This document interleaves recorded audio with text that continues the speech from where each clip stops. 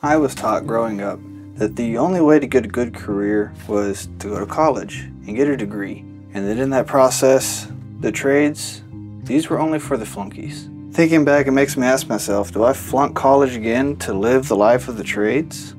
And sadly, to be looked at by some family to just be another drug case. Would I start in HVAC again if I had to go back? You see, I was not very good at school.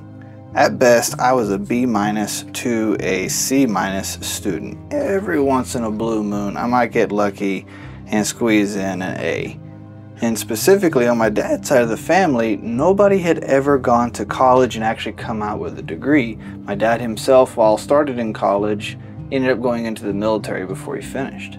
This added a lot of pressure because my family had this idea that I had to do this in order to improve what my family needed. Now, what I wanted to do was either be a farrier or go be a welder or even a history teacher, there is a funny story, or a car mechanic. I even spent some time working as a mechanic with my uncle in his shop. But my parents didn't want any of this. They were very adamant that I either become a lawyer, a doctor, or maybe even an engineer.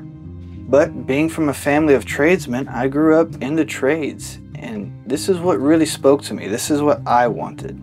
I did try to go to college at one point, and in the process, all I did was flunk out. So I went to Laterno University for a computer science degree. No idea what I was going to do with it, but I tried.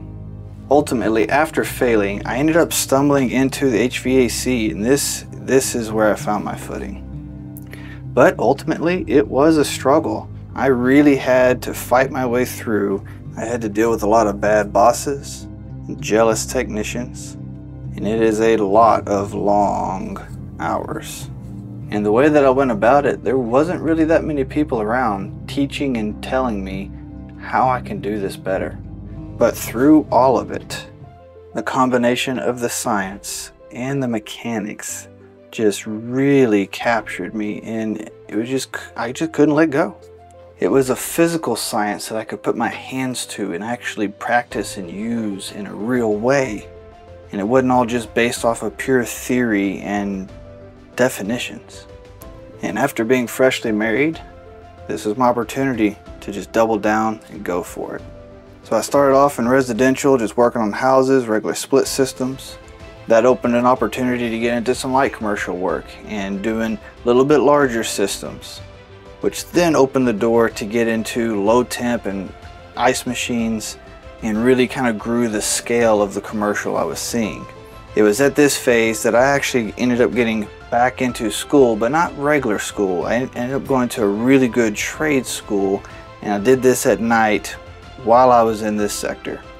And because of this opportunity to get into this school, I ended up getting into heavy commercial. And this is where my doors went wide open. You see, it was while I was in heavy commercial that I learned VRF and centrifugal chillers. And these are the two specialties that have done the most for my career and has helped me set my family on a new path.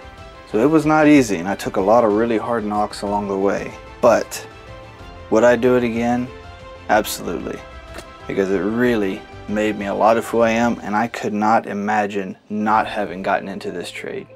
Now, one disclaimer I have to throw out there is I do have a survivorship bias. Like, yeah, I had success and I did really well, but an alternative path that I see a lot of people have amazing success with in this industry is working facilities, working as an engineer, overseeing these plants or these sites, and all of the skills we learn here in HVAC directly apply to most everything you're going to use here. One of the huge prerequisites that they want getting into that as an alternative career is having HVAC schooling and background and knowledge. So even if you didn't make it in HVAC or this just wasn't your fit, there are many doors that it can open for you to still have a great future.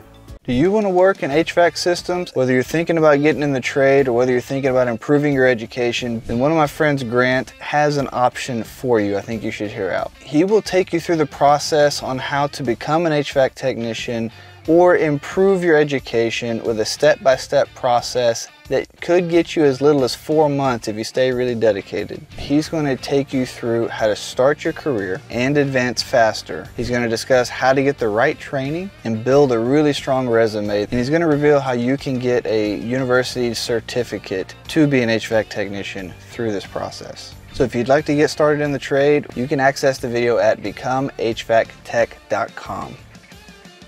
Go check out my tech guides. I've got a few of them over on the website now, and we have more in development. There's also some tech sheets. So the tech sheets are like a quick reference guide. The actual tech guides are there to help you learn how to do specific tasks. Thank you to our sponsor Preppy for sponsoring this video and just being a partner to the brand.